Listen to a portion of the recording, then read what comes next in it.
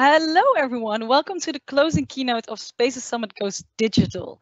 We really hope that you enjoyed it as much as we did. And we have two more speakers coming up for you. Starting with the first one, we invited a special guest for you to take you through the world of quantum. So without much further ado, let me present to you Harry Buhrman from CWE. Harry, take it away. Yes. Yes, we can. Very good. So you bought your very first computer online with bol.com. And after a few weeks, it actually arrives, and a big black box like this one more or less arrives at your doorsteps. And you start to freak out a little bit because not only is it very big, it was also rather expensive. And you bought this thing in the spur of the moment. It was cool, you thought, and you thought you would need it. But then, of course, the first question that comes to mind now is, what on earth are you going to do with this beautiful black box that says quantum computer? And you frantically start to search the internet for quantum programming and quantum applications. And the Wikipedia page is there, but it actually is not very promising because it tells you that this quantum computer is programmed in a completely different way than your ordinary computer is. And moreover, it's not so clear what you can use it for. There are some examples, but actually a lot of stuff needs to happen. And actually, this question of buying a quantum computer on the internet is not that far away as you might think, because already small systems like 10 or 50 qubits are available now. And we foresee that in the next 5 years or so, we will get about 50 to 100 qubits that are available. And here you see a little graph. We actually expect somehow a Moore's law for qubits and quantum computers, and this is indeed happening. And we see already an exponential growth rate happening. And to put this even more interesting points on the table here is that end of last year, Google came out with a beautiful paper in Nature, which they called quantum supremacy. And what they did is they built, they're very rich, as you know, and they built a quantum computer that consists out of 53 qubits. And what they did was they could sample from some distribution. Though it's not a very interesting problem that they solved, nevertheless, they did sample from some distribution. And they actually also claimed that if you wanted to do this same thing on an ordinary computer, even on a supercomputer, then you need at least 10,000 years to establish the same thing. Then a little bit later, IBM came with a claim a few days later. You have to realize IBM is also in the business of making a quantum computer.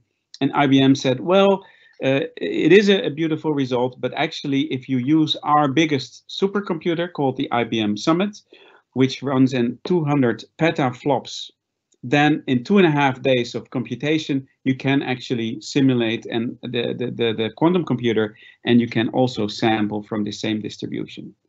Now, of course, the interesting point to take away here is that 53 qubits on this quantum computer took a huge supercomputer, the biggest one actually that we have these days, 2.5 days of calculations. And you can imagine that if you have a little bit larger computer, say with not 53, but with 60 or 70 qubits, then it becomes completely impossible to simulate it on a supercomputer. And this claim of 10,000 years then actually holds. So let me dive into a little bit of the background, because on all of this is the ideas of quantum physics, and I'm going to explain a little bit of quantum physics. So I'm going to give you a course 101 in quantum physics that helps you understand how these quantum computers work, and moreover also how you can program them. So let's start. And you may have heard of quantum physics, and you may think it is something like quantum touch, but that's not it. Maybe you've heard of quantum healing. That's also not a thing. Maybe your favorite movie is Quantum of Solace. Again, that's not what I'm talking about. It's this old theory that started in the beginning of 1900s. And here you see a bunch of people coming together at a famous conference in Brussels. And you see, for example, Einstein and Bohr and our own Lorentz and Curie. And a lot of famous physicists that were coming there together to talk about the starting of quantum physics and the ideas that were put forward a few years before. And they were not at all happy because quantum physics is a little bit counterintuitive. For example, Niels Bohr, who you saw also on the previous picture, said, if quantum physics hasn't profoundly shocked you, you haven't understood it yet. And at the same time, Albert Einstein was fairly unhappy with the whole thing. And he has said that he uttered the words, God does not play dice. And we will see in a minute why he said that. And Richard Feynman, another famous physicist, not yet in the picture, said, I think I can safely say that nobody understands quantum physics. So what's this strange thing that is quantum physics? And I think there are three important principles that I would like to discuss with you today. And the first principle is that of superposition. The second one is that of interference. And I will briefly say something about entanglement. And all these three are super important for quantum computing. So let's dive into superposition.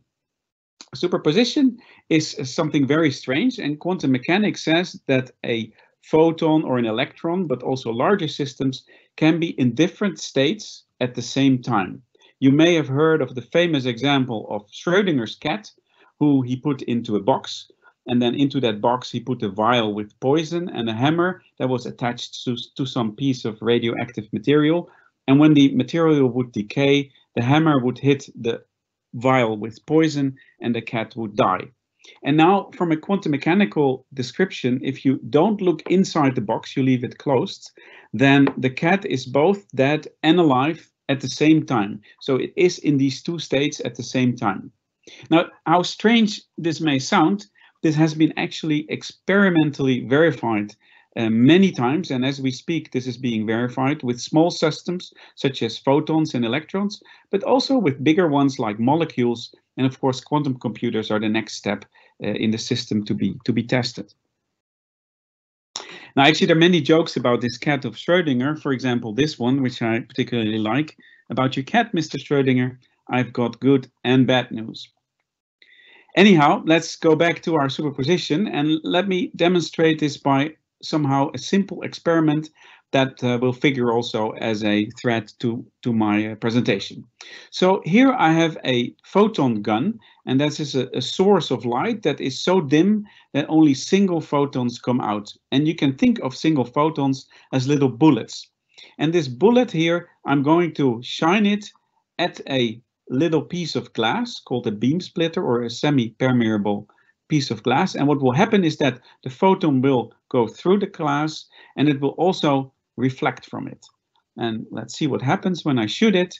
And I shoot it, it somehow goes, according to quantum mechanics, into a superposition of going through this piece of glass and reflecting. And this may be seen as this cat of Schrödinger, which is dead and alive at the same time. Now you see that on both ends I have put two photodetectors that will click if a photon arrives there. Now what happens if a superposition arrives there, then actually only one of the two detectors will click, and quantum mechanics says that its superposition now has collapsed into this state where the detector 0 clicks. And actually when I repeat this experiment again, we get the superposition again, then if I do it exactly the same way, now the top detector clicks. And when I do it many times, you will see that 50% of the time one detector clicks and 50% of the time the other detector clicks. It's as if you threw a random coin that came up head or tails with equal probability.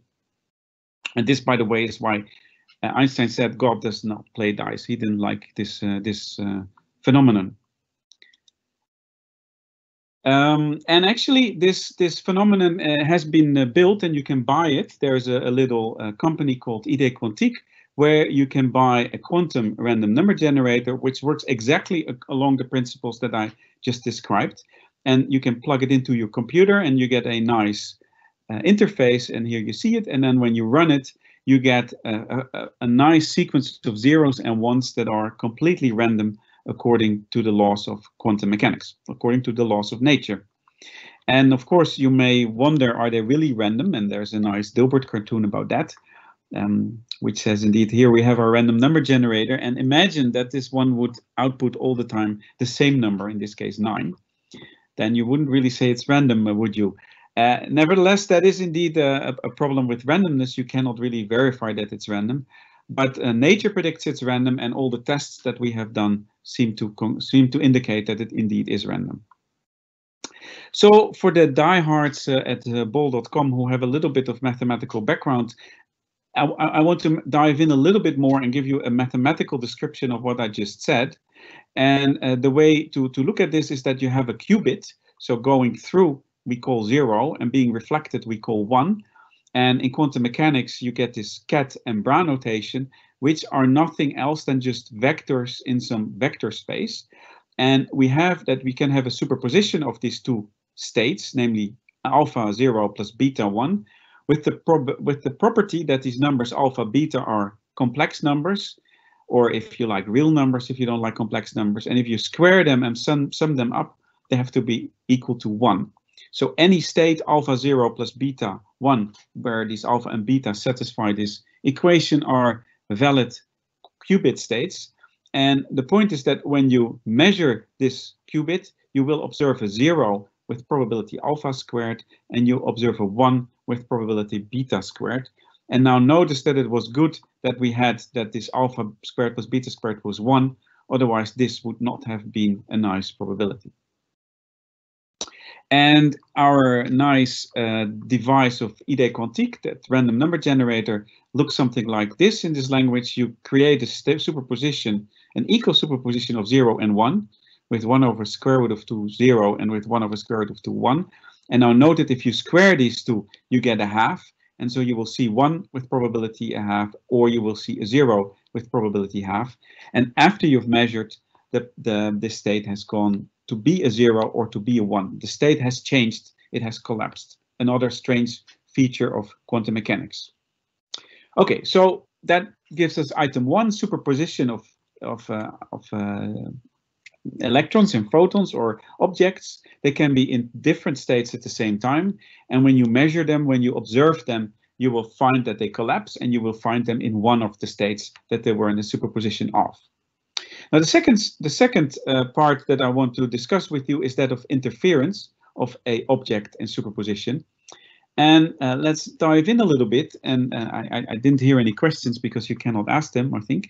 But here is this experiment we just talked about. And you could have objected that I was talking completely nonsense and that no way there was a superposition happening. This piece of glass was just made in such a way that sometimes by just a random effect the photon would go through, and sometimes this photon would deflect, and with probability half it would go through, and with probability half it would reflect, and never ever was there a superposition happening.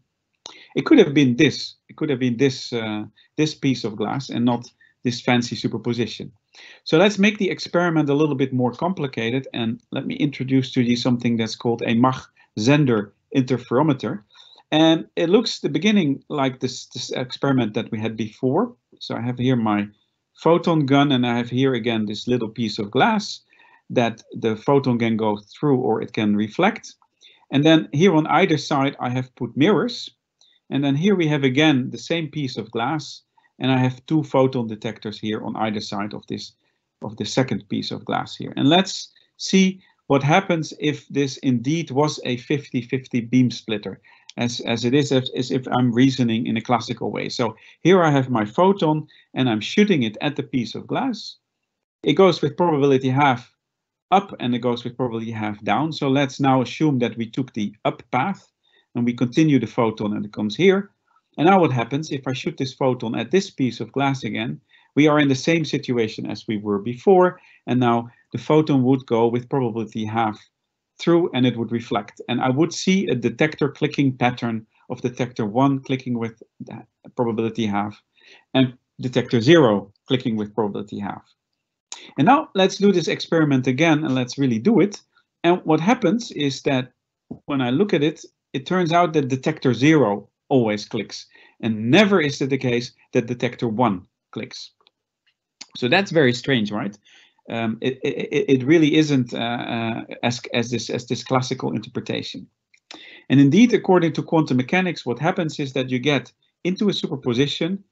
Then these two photons, they interfere here at this place, at this second beam splitter, in such a way that you will only see a photon arriving at detector 0. So these paths are interfered in a positive way, and you will never see a photon arriving in detector 1.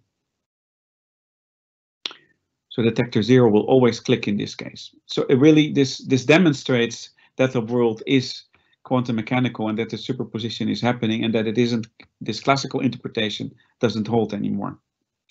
Also, for this, I have a classical description, and I will quickly go through it. Quantum mechanics says that all the operations that you do are linear. We already saw that our systems were vectors. And by the way, if people don't like this mathematical part, it's totally fine. I'm just putting it in as some background information for the people who like that. You will be able to follow the rest of the talk perfectly well without actually understanding the mathematical part. Anyhow, so quantum mechanics says that our evolution is a linear operator, which means it's just a matrix. And quantum mechanics also says that quantum states have to be mapped to quantum states. This probability interpretation, this alpha squared plus beta squared is 1, needs to be maintained when you apply an operation. And these two things together imply that we have something that's called a unitary operation or a unitary matrix. This basically means that the length of the vector is preserved, or you can also view it as you're rotating your vector around in its space. And in mathematical terms, it means very technically that if you have your matrix and you multiply it by the U star, or the physicists call it the U dagger, which is the complex conjugate transpose of the matrix, then you get the identity. An interesting thing you should take out of this is also that if you do this with if you do computation, and your computation has to be unitary, then it implies that your computation has to be reversible, because this U star really is the inverse of U. And so that means that your computation can go forward, but you can also go backward. You can rewind your computation, which is not always the case for computations that we have in real life. So you have to work actually to make them reversible. And here you actually see a famous matrix that is unitary. Here we see a Hadamard matrix, and here we see what is the complex conjugate of that matrix, complex conjugate transpose. It actually is the same matrix, it turns out. And when you multiply them together, you see that you get the identity. So this really is a perfectly fine unitary quantum operation. And when we apply this to our quantum state, say a superposition of 0 plus a superposition of 1, and we multiply this Hadamard with this superposition, then we get the state 0. So we get the state that's 0, the quantum state 0. So no superposition anymore. So it means that 1 over square root of 2, 0 plus 1 over square root of 2, 1 is mapped to 0. And since it is its own inverse, the 0 maps, the Hadamard maps the 0 to the superposition. So this means that this piece of glass, this beam splitter, or this semi-permeable piece of glass that I've been talking about in an experiment before, that's exactly the same thing as this Hadamard transform that I have here. You can do the same thing on a 1, and when you do the calculations, you will see that the 1 is mapped to the 0 minus 1. So that's also an interesting state. Let me go on, explaining now the Mach-Zehnder interferometer in this mathematical language, and this is just one slide. What really happens is that this photon is hit by a Hadamard transform, so the 0 goes into a superposition of 0 plus 1. That's when they are in both these arms at the same time, and then it hits the second beam splitter, and again a Hadamard is transform is applied to it, and we are back into a 0, because the Hadamard times a Hadamard was an identity. It didn't do anything. Okay, so now you've seen that objects can interfere with themselves when they are in superposition. And now a third thing that I will briefly touch upon is that of entanglement. And here it is a little bit more complicated, because we will need two physical systems to play with. And I have drawn also that. Here you see a photon gun with a single photon on one end, and here you see another photon gun with another photon on the other end. And now what I have in here is a little bit more complicated, so that's why I made it black, than a beam splitter that we saw before. So, but you can imagine that there's stuff inside here that also is like mirrors and semi-permeable pieces of glass and so on. And what now happens is when I shoot these two photons into this piece of table with mirrors and etc., then these two photons come out and they are, according to quantum mechanics, entangled.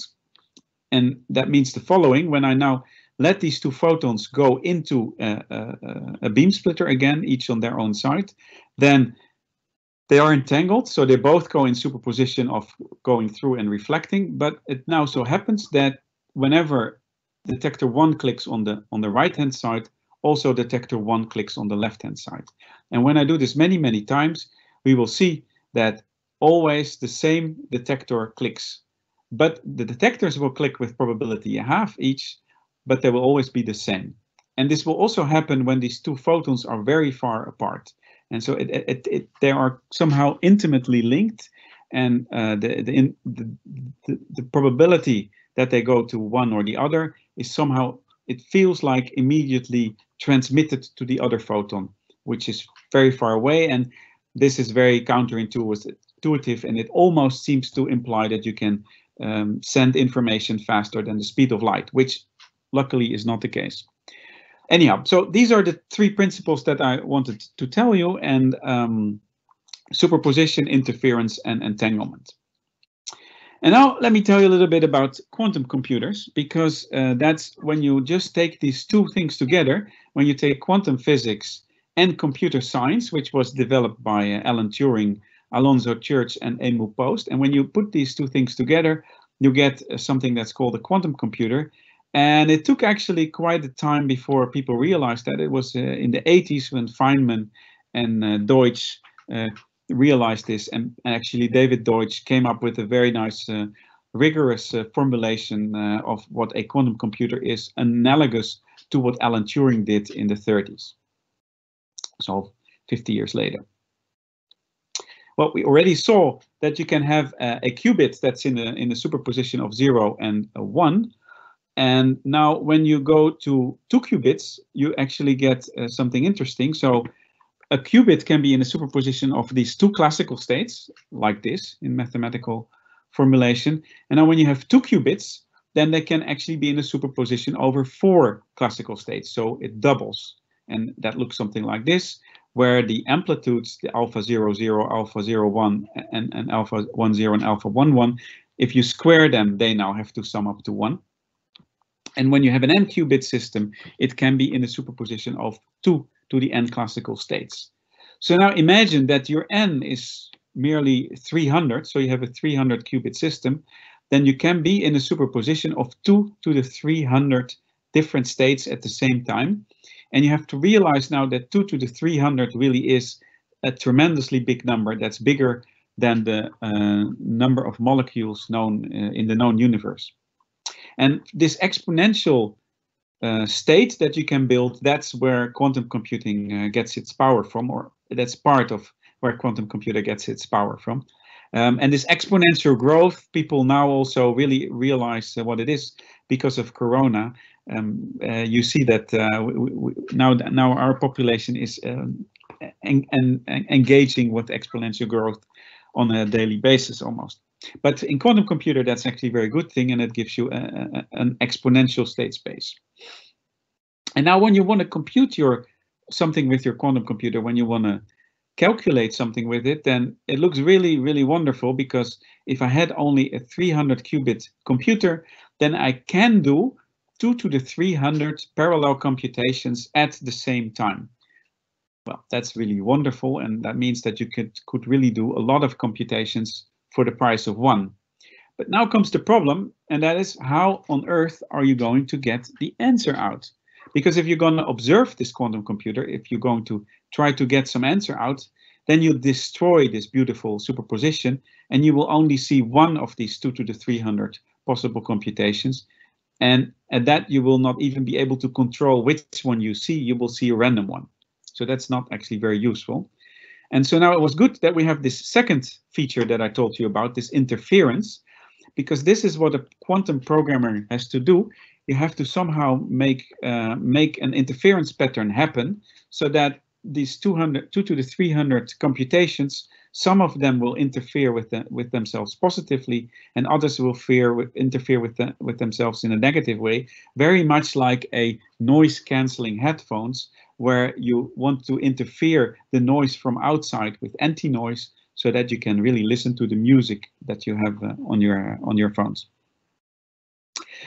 So a quantum programmer has to make this interference happening by means of programming the quantum computer. The problem is that this is not always possible, doesn't always work, but we're actually trying to figure out, and we're working on that, how you can do that and how you can actually tap into this extra power. I kind of think that quantum programming is like composing, where a composer really has to interfere sound waves in a specific way, such that he creates beautiful music. A quantum programmer has to interfere the superpositions of the qubits in such a way that they interfere such that they are doing interesting computations. So what does a quantum program now actually look like? And actually we have a very primitive way still of describing them. And you have to go back on how we program classical computers. And one way to do that is by describing so-called gates, a NOT gate, an AND gate, and an OR gate. And with these three gates, you can actually build any computation. And by the way, if you look into your computer, then actually these gates are really present at the chip level in terms of a transistor.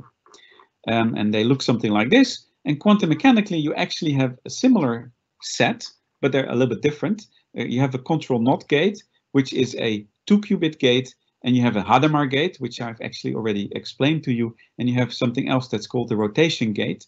And with these three gates in your hand, if you put them together in the right order, you can do any quantum computation that you like.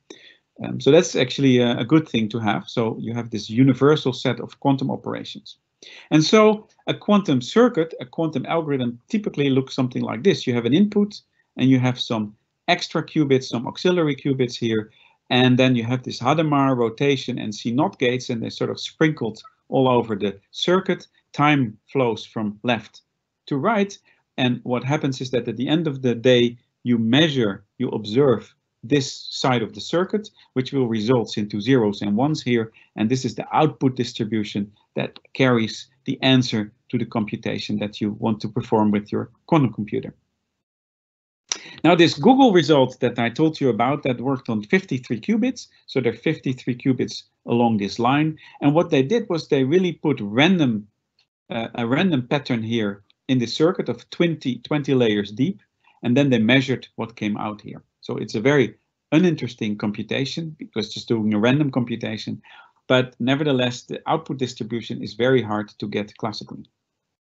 Here you see some of the building qubit progress that is around. So we have a 53 qubits of Google, but IBM also has a 50 qubit computer and Intel is not far behind.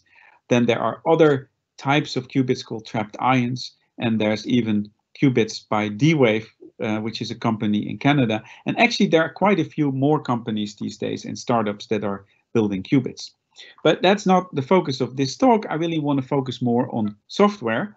And I noticed that the focus actually until not so long ago, 5 or 6 years ago, was mainly on the hardware. And people were ignoring really the software side of things. This question of what can you do with a quantum computer once you have it. And I think that applications are really essential for a successful quantum future. And that's why I launched in 2015 a research center called QSoft, with funding from the Center for Mathematics of Computer Science and Computer Science in Amsterdam and the University of Amsterdam. And we launched QSoft. And 2 years later, we got from the government a big gravitation grant, which are the biggest grants you can get in the Netherlands, to form what we call the Quantum Software Consortium, which is a consortium between Amsterdam, Delft, and Leiden. And in Delft, you have to know that they actually are building qubits. Here you see a little scheme of what QSoft is. We have a bunch of research lines, predominantly 1 and 4, where we try to figure out what you can do with small quantum systems and what you can do with bigger quantum systems. That's respectively 1 and 4. Then we have a line that deals with what can you still do safely once a quantum computer is there, because I will say in the next slide, I will tell you that a quantum computer will break a lot of modern day cryptography, and we have a more blue sky research line called quantum information science. We have actually grown over the last 5 years to 20 permanent faculty. We have about 40 PhD students and 20 postdocs, and we range computer science, physics, and mathematics. And we also have engaged already with quite a few industrial partners, for example, with Bosch and with ABN AMRO. And we're doing projects with them to figure out how a quantum computer can be useful for them. So, of course, what's on your mind, and that's how I started this talk. What can you do with it, and what can I say? I can tell you a few things that I know that you can do with it, and a lot of it is still unknown. So one of the first things that was shown by Peter Shor in the 90s already was that with a big quantum computer, you can factor numbers, and when you factor numbers, you can actually break a lot of modern day cryptography. So the bol.com should take care here, because if you buy something with bol.com, then you can see this nice lock in your browser that tells you that you have a secure link with Bol. This protocol is actually broken by quantum computer, so you have to replace it with something else. Luckily, there is a quantum mechanical solution to this by Bennett, Brassard, and Eckert, where they use quantum mechanics itself to come up with a safe, quantum safe solution. Another thing, and I worked myself in that, is that you can use quantum bits in a so-called quantum internet or quantum network. Then you can make it quantum proof. But not only that, you can use this entanglement that I told you about to do certain computations much more efficiently, and also much more communication efficient. Then another application of a quantum computer is simulation of nature itself, because nature actually is also quantum mechanical. That's how we figured out that quantum mechanics exist. And for example, when you are figuring out how a chemistry reaction works, if you really look carefully, you see that it is quantum mechanical in nature. And with a quantum computer, we can simulate these systems, whereas with a classical computer, it is impossible to do. And a third type of applications are that in optimization and machine learning, and I will say a little bit about that soon, but these will have lots of applications in society and industry. So I hear this question also a lot: which problems have a quantum speedup and which don't? Can you give us a clear, maybe property of a problem for when it is amenable to quantum speedup and when it isn't? And it turns out that there is no easy answer to that. There is no easy criterion that tells you whether a problem is amenable to speedup or not. I can tell you that there are roughly 3 categories of problems, namely those problems that allow for an exponential speedup, like factoring and quantum chemistry. Then another type of problems is that where you have a modest speedup, a polynomial speedup, like for backtracking algorithms, search algorithms, or satisfiability solvers. And then there's a class of problems where there's no speedup. These are either really, really hard problems, like counting the number of satisfiable assignments to a formula, or really, really easy problems where it's so easy that you don't expect any speedup anymore, like, for example, sorting, and binary search. And I have to stress, though, that for many problems, we actually don't know yet in which of these 3 categories they fall. Let me give you one brief example of a quantum algorithm, and that's a walk algorithm. Imagine that you are out drinking. That's not no longer possible anymore, but it hopefully will soon be possible. And you're so drunk and you are in a strange city and you forgot where your hotel is. Now, one thing that you can do is you can do a random walk where you move randomly left and right. Well, in the city, you at each crossing point you randomly choose a direction and you go into that street. Now let's look at how that looks on a line, where I start at 0 and with probability a half I move to the right, and with probability half I move to the left. And whenever I am at a certain point, I again move to the left and to the right with the same probability. So it looks something like this. And when you do that, you see this nice Gaussian distribution appear. So that tells you that here you see the number of steps, that after this many steps, the probability distribution that you have moved over this line looks something like this. And you see that the highest probability is that you haven't moved at all, but you have moved a little bit to the left and to the right with some probability. Now let's do this in a quantum way, and let's do this in superposition. So instead of moving either left or right, you actually go in superposition. And now this is what you get. So you actually move into a much faster way to the left and to the right than that you move here in a classical way. So you get this nice distribution here on the right hand side. So let's look at that again. And here you see what happens is that when you do a classical walk, you move about square root of t steps away from where you started. Whereas when you do a quantum walk, you all actually move t steps away. That's beautiful.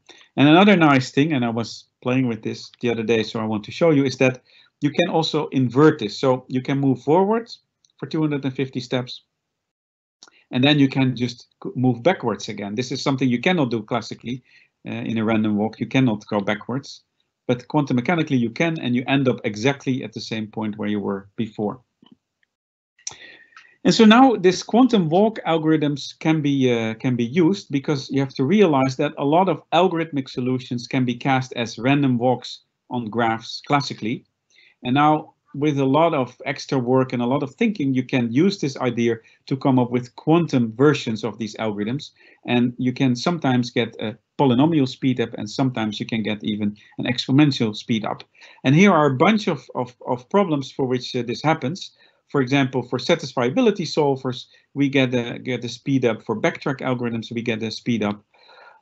For matrix multiplication verification, you get a speed up, and there's many, many more examples of this. So this is a rich source for us to build quantum algorithms. Not the only source, but it is a rich source. So another thing that is important is quantum cryptography, and this is probably also very important for Bol. You might say that, well, I'm not so worried about it, because we still have to wait maybe 10 to 15 years before we have a huge quantum computer that is able to factor and break our codes. But you have to realize that all information that is stored is encrypted now, can and will be intercepted and stored. And once you have a quantum computer, it will be one will be able to read it. So if you want the information that you send out over the internet to be secure in the future, you already have to change your encryption now. And there's a lot of stuff happening in this field, cryptography in a quantum world, where we are using quantum mechanical systems, and we are using classical systems, and we're using combinations of the two. So let me end by saying what I think is needed. So at the moment we are looking at few qubits, like 10 to 50 now, and the 50 to 100 actually area has already we have already reached this, and we are playing around and seeing what you can do with it. Notably, we want to come up with problems that outperform any classical computer and that are also actually somewhat useful. We are actually building small internets in the Netherlands. Also, there is a network in the making between Delft, Amsterdam, Leiden, and The Hague. And with that, we're going to hopefully build entanglement over long distances. And we also have to verify these quantum systems. I won't say much about this, but you have to realize that it is very difficult to actually verify that a quantum computer is a quantum computer. Then when we enter the realm of 100 qubits or more, we will be able to do something that's called error correction. And this means that you can make really stable qubits, which you then can use for nice computations, like, for example, distributed computing, quantum learning theory and optimization will be able to take off then. and we will have industrial applications and use cases in the near future.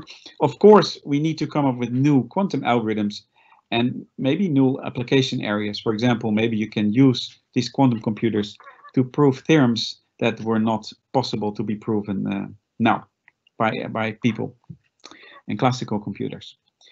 Let me say a little bit, and I'm almost done because I'm also running out of time, I see.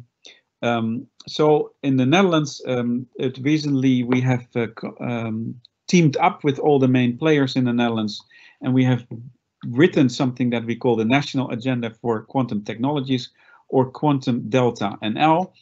This was given to Mona Keizer before actually the outbreak of Corona by Robert Dijkgraaf. You can see him here on the right-hand side. And what we're really building there is a quantum computing and simulation. We're building a national quantum network, quantum sensing applications, and of course applications that I have been talking about. So this, on a national level, actually money has been set aside, about 23 million, to work on this, and even more is in the making, hopefully, Corona permitting. Then locally in Amsterdam, we are building a quantum hub that is there to do the translation of knowledge that is sitting on QSoft towards industry and society. Maybe people want to know more about that, they can drop me a note or ask me a question. And then finally, this is somehow my grand view of how I think things should work. On the left side here, you see what I call the hardware cycle, where mathematicians, computer science, theoretical physicists, and experimental physicists and engineers somehow work together and develop new algorithms and applications that actually run on actual hardware. That's one cycle that runs. Then there is a similar cycle, but that's the industry cycle, where mathematicians, computer science, and software engineers, all having knowledge from quantum, work on industrial applications, and they do this together with the people at industry. And also here we have to engage in a cycle. And more importantly, you should notice that these two cycles, these wheels, they don't spin at the same speed. This one is spinning slower than this one. And what's needed is they need to be geared together by some kind of gearbox. And that's exactly why I see QSoft, Quantum Amsterdam, and this Quantum Delta NL taking its role. Apart from occupying these cycles, they also make sure that they actually work together well. So summing up, I think that designing quantum software is super exciting. It really merges two great revolutions, namely that of quantum and of computer science. And there are really endless possibilities that lay ahead of us. And think of how classical software was in the 1960s. There's a famous quote of the boss of IBM then, T.J. Watson, who said, "I don't see a world market for more than 5 computers." And if you think now, then you probably don't even know how many computers you have in your home, let alone how many there are in the world. And we cannot even imagine our society anymore without computers. Then it's also quite urgent to work on this, because medium-sized quantum computers will be there, and the small ones are already there. And they really address urgent societal needs like drug design and energy problems, and not last but certainly not least, security. And also in the Netherlands, and we have actually a head start with the rest of the world.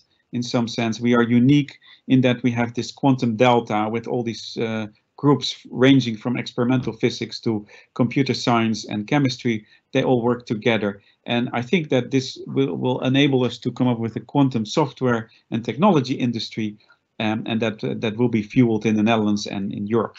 And that's where I want to stop now.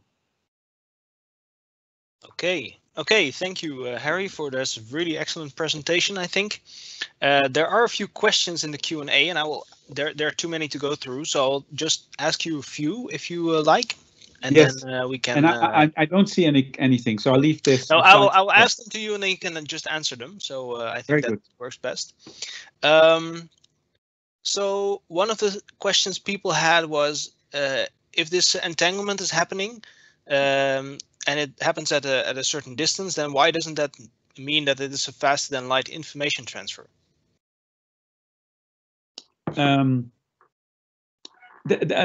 Yes, it seems that is going to happen, but when you mathematically write out what happens, because there is this nice mathematical formalism called quantum mechanics, then you can actually prove that there is no information going from A to B. Although there are these strange correlations that happen, like the two photons, the detectors clicked at the same detectors clicked on either side, so you get correlations that you cannot obtain without. Classically, you could not obtain them without faster than light communication. Nevertheless, you cannot abuse the system, this entanglement, to actually signal information from one side to the other side. So yeah, it's very frustrating. It almost seems to give you faster than light communication, but it actually doesn't. Okay, interesting. One other question some people were asking is, will there be a higher level programming languages for quantum computing, or is it still a very mathy discipline? Will it remain so? There are already some programming languages out there. I think, for example, Microsoft has built a programming language called QSharp. But really, in my mind, all these languages do is they have a nice way of describing a circuit that I described in my talk. Right? I mean, I showed you what the circuit was. Maybe I can actually go back to those slides. Let's see, how can I do that? And so at the moment, we don't know really of a nice higher order language for quantum computers. Here you see it. So what they really do is they describe a circuit very much like this. Nevertheless, of course, there are all kinds of subroutines already available. So, for example, there is probably a quantum walk a part in there, and another thing that is a quantum Fourier transform that, for example, figures in this algorithm of Peter Shor that breaks codes, and that's probably also a subroutine that is available. So there are libraries of subroutines available that you can chain together, very much like the classical way of doing programming. But you have to realize that you really have to use this strange interference way of programming things, and it's really, you really program this thing in a fundamental different way. It computes in a fundamentally different way, and you have to actually program it also in a different way. So sometimes you have to really change the way you think about things. Okay, I will end with the last one. There are a couple more, but I think we are already a little bit over time. Stijn asks, when do you think quantum computing will be mainstream? Will it happen in our lifetimes? That depends on your definition of mainstream. Actually, almost we're already there, it seems. I mean, so many people are working on quantum computers these days, and I think that it will be mainstream. It will be mainstream in our lifetime. Actually, that's what I hope, and but I also think that it will be. Okay, thanks. So, that sounds really promising. I really want to thank you for this great presentation. It's very excellent. Also from the Q&A section, it appears that a lot of people found it very interesting. There were also some people who said, well, I don't follow all this mathematical stuff. But I guess you already mentioned that it's for the people who find it interesting and not everybody. So yeah, but I think from the comments, it's really clear that a lot of people attended. There are 156 people were on average in the talk. So that's quite high. Very nice. So thank you very much. Yes. And if you have any questions, you can drop me a note.